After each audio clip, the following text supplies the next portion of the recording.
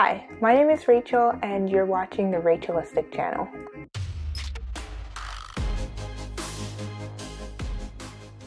Welcome back to my channel. So today's video is going to be a little bit different from my regular videos. I've been struggling a bit with trying to figure out what video I wanted to post next. I had some ideas. I tried doing those ideas. I just wasn't feeling it. So yeah, none of the ideas seemed like a good video or like something that I really wanted to like look into and like make a video about. So yeah, I've just been trying to figure out what videos to make, I guess. But yeah, this video is not about that. So like the other day, well, yesterday to be more specific, I had a realization about myself, and it's something that I thought would be a good idea to share with you guys because I think it might help somebody who's maybe feeling or like going through the same thing that I'm going through, I guess, or like has the same feelings that I have.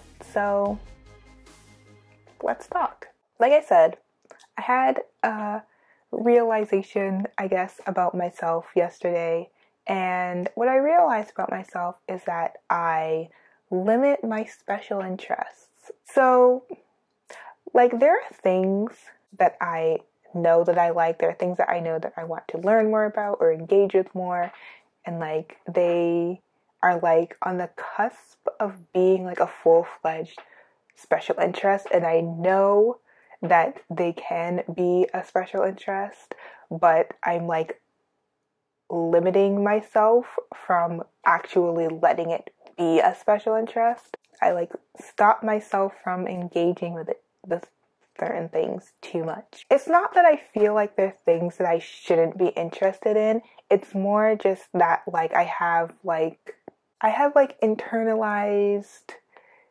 it's not really ableism, but it's just like internalized kind of like thoughts, I guess, of things that people have said when I was like younger and growing up that make me not want to, or like make me want to like limit my special interests, if that makes any sense. So for example, like when I was little, I was the kid that actually liked Caillou and Dora.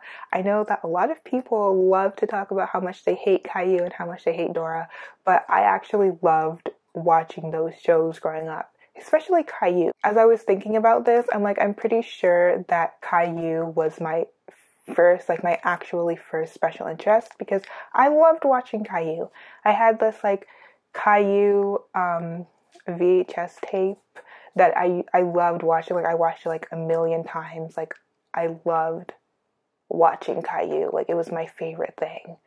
Like even for my, like everybody in my house knew how much I liked Caillou. Like for my 6th birthday, I had a birthday party and my sisters, they went to the store to get decorations for my birthday party, and they got Caillou decorations, and my cake was a Dora cake. Like, even though those are like the two shows that people always love to bash on so much, they hate them so much, but I really enjoyed them. So like, I remember being in kindergarten and like grade 1. The other kids didn't know that I liked Caillou or Dora, or maybe they did know that I liked Dora, but I never said anything about Caillou. And I remember the kids would talk about Caillou and Dora and be like, oh, it's for babies.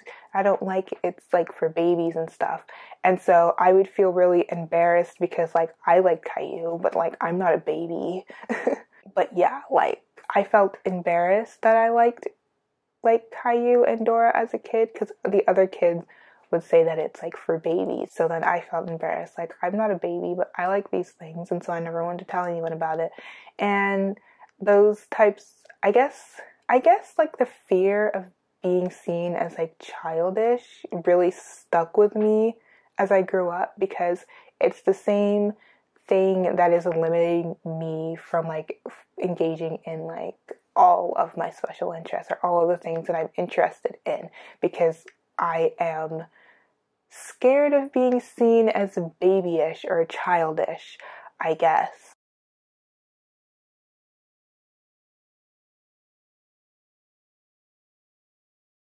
for example, like some of the things that are like on the cusp of being a special interest, like the things that I am limiting myself from engaging in more because I don't want to be like childish or whatever, is like Barbie and Bluey, and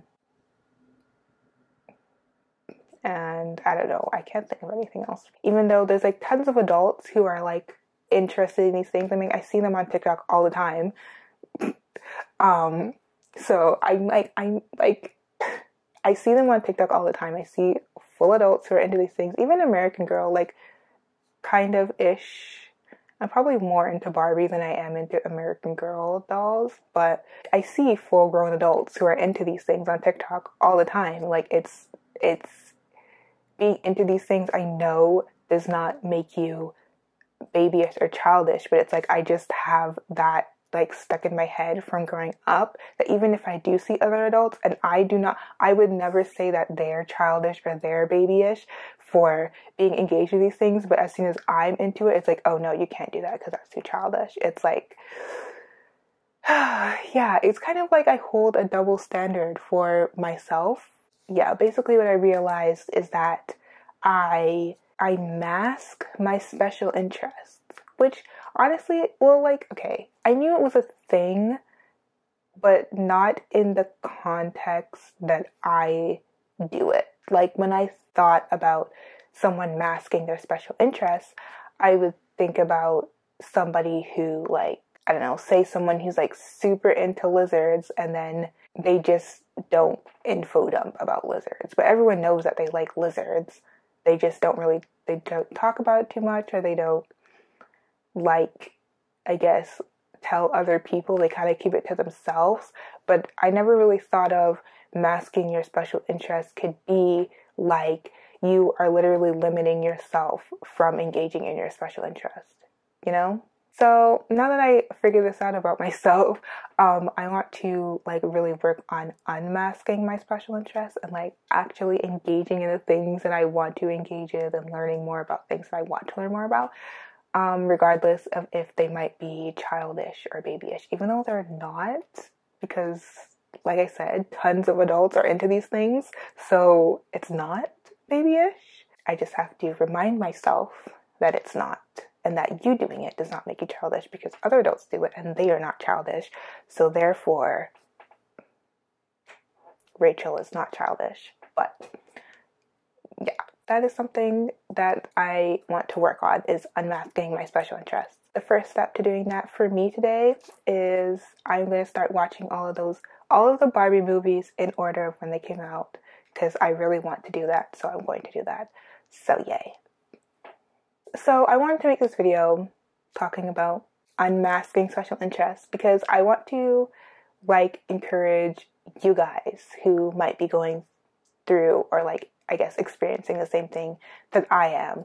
Like, I mean, maybe you don't feel like your special interests are childish, but maybe you might think that they're weird or that they're not age appropriate or they're nerdy or uncool or something negative.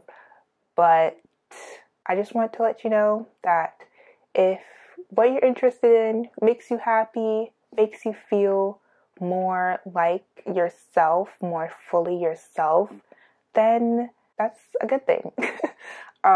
Yeah, like, don't worry about what other people are saying, which is obviously easier said than done. I know, because I say it all the time and I still worry about what people think.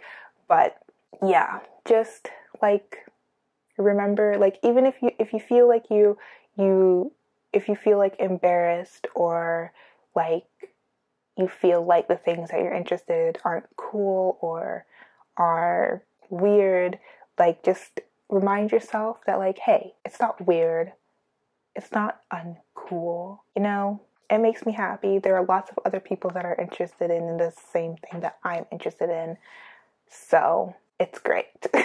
Don't let other people's judgment stop you from enjoying your special interests. That is the main takeaway of this video. If there's nothing else that you remember from this video, or if you were zoned out this entire time and the only time that you are paying attention is right now, this is what I want you to remember. Don't let other people's judgments stop you from engaging in your special interests, okay? Because they're your special interests and they make you happy and they make you feel like yourself and they're good for you. Special interests are good for you. So enjoy them and don't worry about what other people think because other people don't know what they're talking about. If they're judging you for things that you like, that's their problem, honestly. It's their problem. That's not your problem. It's their problem. So now the sass is coming out of me for some reason. I don't know. I'm kind of just being sassy and silly right now, but that's fine. I just get like this when I'm trying to say things and I don't know what to say, but I hope that the feeling, the message got across. So that's basically all that I wanted to say for this video. It's really short, but it's really just, just be yourself, which is such a cliche thing to say, but just, don't worry too much about what other people think. You are allowed to enjoy the things that you enjoy. So enjoy them. Yes. So that's it for this video. If you liked it, if you felt encouraged, then please hit the like button so that it can spread to more people. If you have anything that you want to say, if you want to talk about your special interests that maybe you're a bit embarrassed about or you thought were weird but you still like it anyways and you want to talk about it, comment it down below. Or if you have any video ideas for me, you can also comment that down below because I do need some help with some video ideas. But I would like to know what you guys want to see, so also comment that down below if you have anything that you want me to make a video on. Finally, if you like watching my videos, then please subscribe and hit the notification bell so that you know when I post my next video. And stay Rachelistic, or whatever your name is istic. Let's unmask our special interests together, and I will see you in the next video. Okay. Goodbye. I was gonna do this and then I waved, so it was like a weird thing there, but goodbye.